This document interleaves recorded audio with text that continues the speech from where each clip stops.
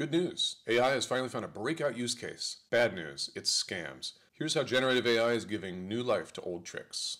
Now, it's been possible for years to fake someone's voice or socially engineer a message, but it took enough time and effort that scammers reserved that for high-value targets. Now it's cheap and easy enough that they can personalize the scams for thousands, which means you and your grandma are on the list. One example is cloning a friend or family member's voice so it can be used to leave a message or even have a conversation asking for money. With today's open voice cloning tools, all you need is a few seconds to make a decent copy. A text or an email saying, "Hey, my car broke down, can you send me $200? Easy to ignore. Your sister's voice saying the same thing?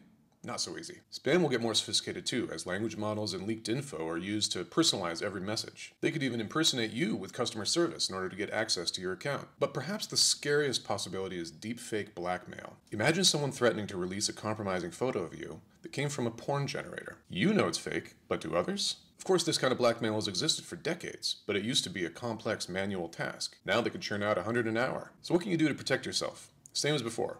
Use multi-factor authentication and be very suspicious of anything coming from an unknown sender. And as for deepfakes, you can take it to the cops, but what these scammers want the most is engagement from you. For now at least, the best thing to do may be to block, report, and move on.